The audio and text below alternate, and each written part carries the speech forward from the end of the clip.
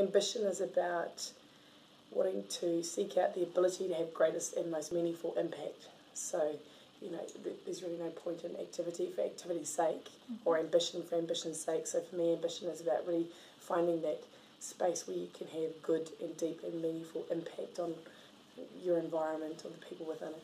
I think you're a product of your parents, and my parents have always worked for themselves and have always been working. In particular, my mother, she had a great working mother role model, and so you cannot be a working mother and not be ambitious. It's almost a rule for life, because you're balancing so much that you have to have an ambition to number one, get it done, and number two, I think most people want to be good at what they do. So if you place yourself into environments where the expectations of you are high and they're great, and you are the sort of person who wishes to achieve and do well, which is to say I think most people wish to do well, then that grows that seed of ambition within you. So it's like knocking off blocks, if you will, as you go through your professional life through ambition. So something to do with the people you surround yourself with as you go through life is important for you as well? Yeah, I mean, a lot of it comes from within you. I think most of it, in fact, does have to come within you, but the people that you then surround yourself with help foster that desire to be good at what you do and to make a difference in what you do. The most ambitious person I know would be Stacey Shortall, who's a friend of mine. We went to university together, and she is a partner in a law firm. She has 4 children who she raises on her own. They're adopted children.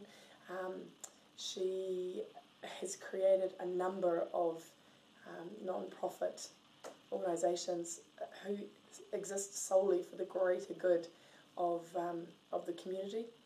And on top of that, she is, as I say, she's a lawyer, and she works in a very commercial sense as she does a social sense. So she is incredibly ambitious for others. Is there anything in your life that would enable you to be more ambitious? Yeah, like hours in the day.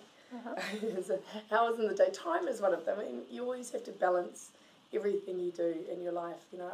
I think that life-work balance is an urban myth. I think that you find your own level, like water will, you'll find your own level, and your level of comfort with busyness and ambition, as against just taking a moment to stop and breathe and be with your whānau.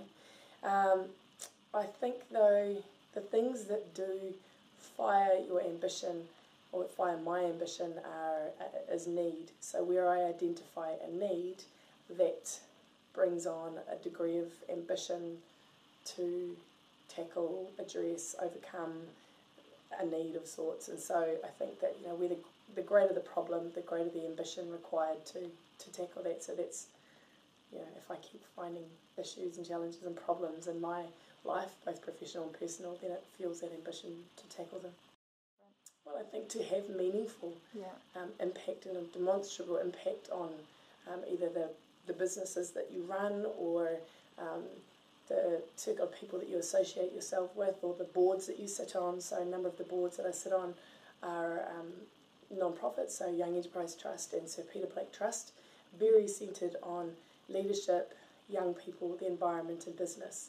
So that really excites me, and I get very motivated to help our kids understand what it is to be a leader, what it is within the business sense to contribute, to generate wealth by whatever definition you use, to become a job creator, so that they can have choice for their family and for their community and for their iwi hapa, if that's the space they're playing in. But those are the sorts of things, those are needs, and then that motivates my ambition to jump on.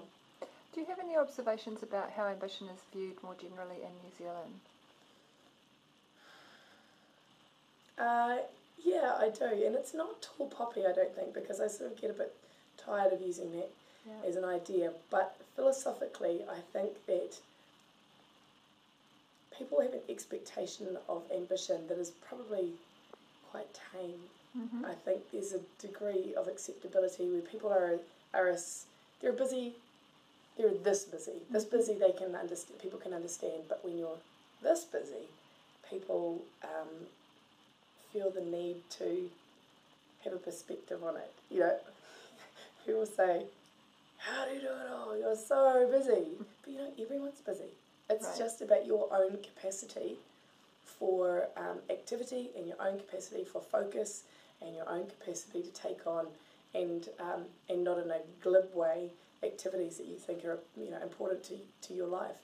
And I think that you have to be ambitious to do those things. So at a certain point, people, I think, have less of an understanding of how you do that all, and sometimes it comes off negatively, I think.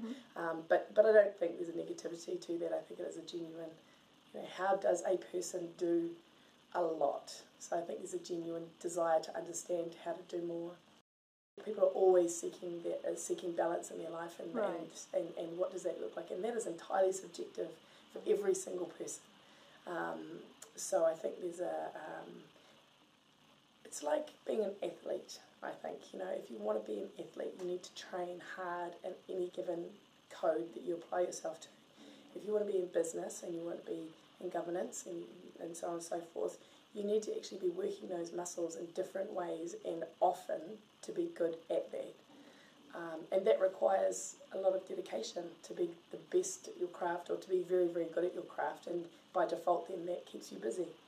But you can't do it well unless you have your priorities square. So my priority is my family, and then everything else comes thereafter. I think that being ambitious means you're probably perpetually uncomfortable. Right. You have to be to know that you're pushing the boundaries